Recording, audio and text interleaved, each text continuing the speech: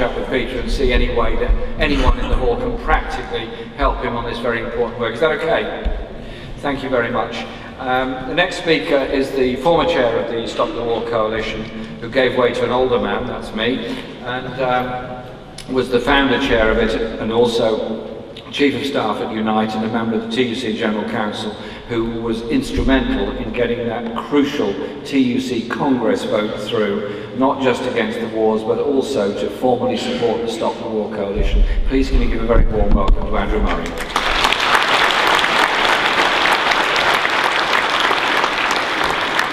Thank you very much, Jeremy. It's a pleasure to be here. We're meeting in the middle of a sort of season of anniversaries. Earlier this year we marked the 10th anniversary of both the Iraq War and of the immense worldwide demonstrations against it. It's hardly necessary to dwell on the fact as to how right those who marched were in every particular. Indeed, our only mistake was probably in underestimating the scale of the calamity about to unfold.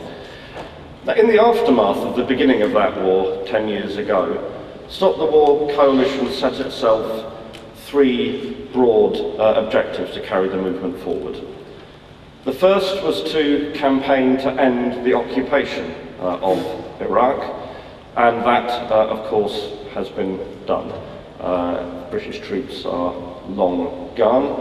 Of course, it's happened too late, after too much suffering, too much bloodshed, after Iraq was broken.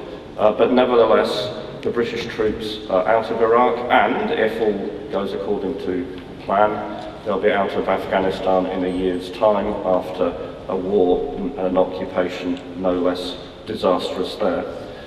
Secondly, we said no more war, and often in particular, don't attack Iran, for the reasons that Jeremy has already touched on in opening this conference.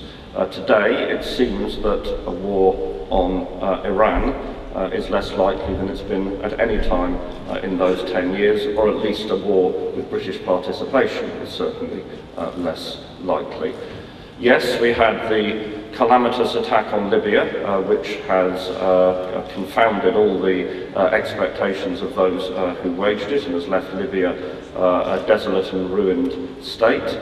But we have, as Diane explained earlier, and as we all know, had a signal victory in stopping the potential aggression against Syria that Obama and Cameron and Hollande were mooting earlier on this year. A signal victory for the worldwide anti-war movement.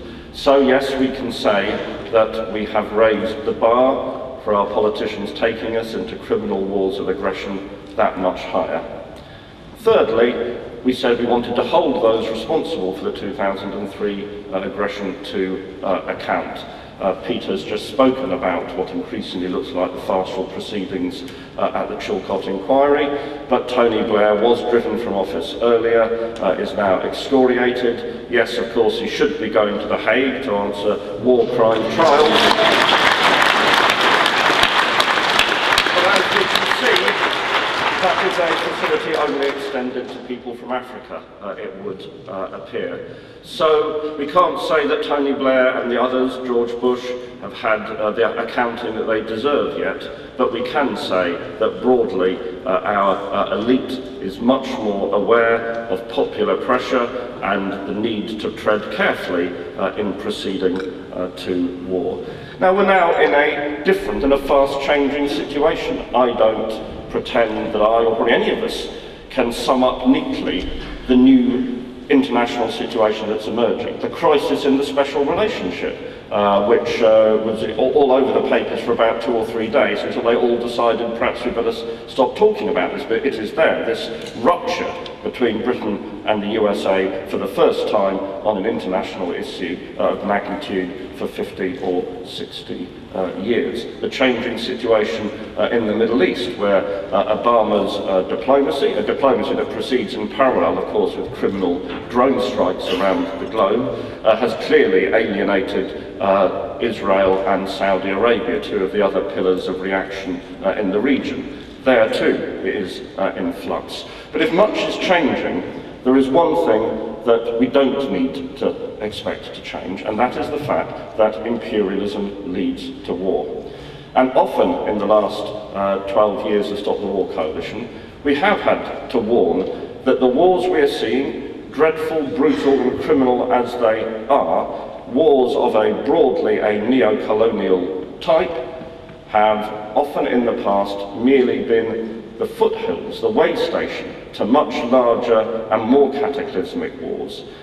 Is that an out-of-date position? I don't think so. If we look at what is happening in the Far East, where parallel to the war on terror, the United States has consistently been trying to encircle and put pressure on China, where Obama has announced a pivot to Asia, moving more of America's military hardware, navy, missiles and so on to the Pacific to fight for control of a region where most of the world's people are to be found and many of its resources. Tensions arising with a new militaristic posturing by Japan, and of course China responding recently by extending its airspace.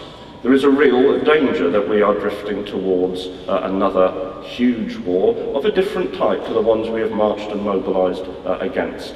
And next year, the next anniversary, 100 years since the start of the first great imperialist war, is it beyond possibility that imperialism will mark that centenary by starting a third world war? It'd be good to say, no, that is impossible, that would be grotesque beyond imagining, but that would be to misunderstand the nature of the enemy we have to fight against. So we have new challenges coming up alongside an element of unfinished business, but we can take, of course, some satisfaction that so much of what we have done over the last 12 years in Stop the War Coalition has made a difference and has achieved measurable political gains, counted most recently in lives saved in Syria from a bombardment, a missile bombardment that we helped stop happen. How do we build our movement going forward to meet these new challenges? There is no simple answer to that. We will need our alliances with brave people like Joan and Peter and the military families against the war. We will need to unite people of all faiths in a diversity of politics and political positions as we have done in the past. We will need our connections with trade unions. We will need to work closely with our brothers and sisters in the United States in particular. We will need to do all of that to stop this new drift to still more dangerous conflicts around the world, rooted in the desire of imperialism and America, in the United States elite in particular, to dominate the globe. We can do it. That is the thing we can take away from our struggles of the last 12 years in Stop the War Coalition and around the world. Ordinary people mobilised in their millions can make a difference, and we need to do that. In short, to make sure that we can take international politics by the throat and take it away from the grip of that bankrupt global elite which have disgraced themselves so comprehensively over the last 12 years.